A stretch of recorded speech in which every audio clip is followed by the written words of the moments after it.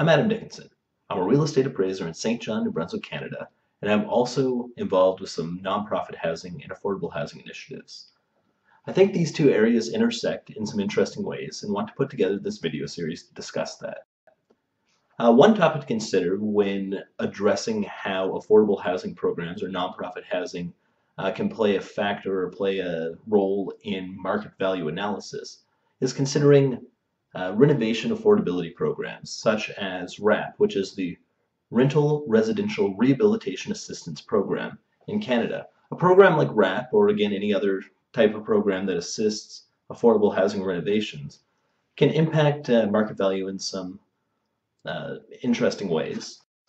For a bit of background, this sort of program provides for major renovation issues if there's systems such as electrical or plumbing or roofing or any other major livability system issues in an apartment building. It allows for funding or loan guarantees to address those issues if there are low-income residents in a building and the landlord is willing to set a particular affordable rent.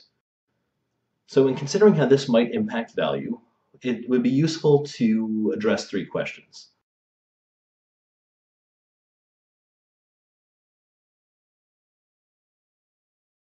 One question, the first one, would be, are renovation costs reflective of actual value changes? Two, how would the guaranteed lower rents impact value? And three, how will maintenance costs differ for a building like this than for a typical building in a similar neighborhood, similar type of building?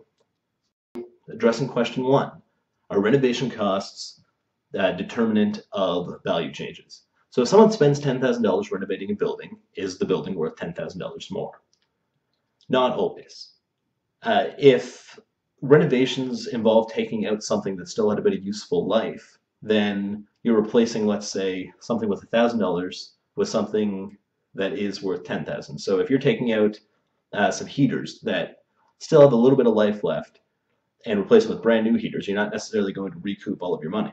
On the other hand, if a property has building code violations that have made it so that it's not occupiable, spending that sort of money to make it occupiable again could have a pretty substantial impact on value.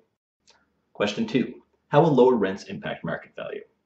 If a landlord was able to rent an apartment for $700 and he agrees to rent it for $650, he's going to have lower income, right? Well, let's consider this. If you have a newly renovated building where the apartments are renting to low-income residents at a lower rate than typical in the market, won't vacancy be somewhat lower? Of course, agreeing to accept a lower rent could create income issues. A decrease in vacancy could offset this. Additionally, if you hadn't been able to renovate your building with a program that assisted with renovations, perhaps your rents and vacancy wouldn't have even been an issue because you would have had far higher vacancies and far lower rents. Question three, how will maintenance costs differ for this sort of building? If you live in a building like mine, 100 years old plus, and you see a bunch of similar buildings on the street, you probably think they'd all have similar maintenance needs.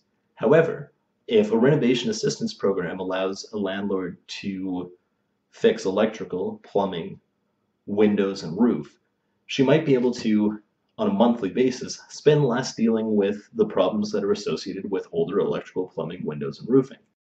If expenses on a building are lower, net income can be higher, and this could have an impact on market value. Those are some thoughts on how a program designed to encourage renovations of low-income housing can impact property values.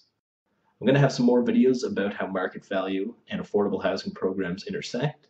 If you find these interesting, please come back and see more. Thanks very much.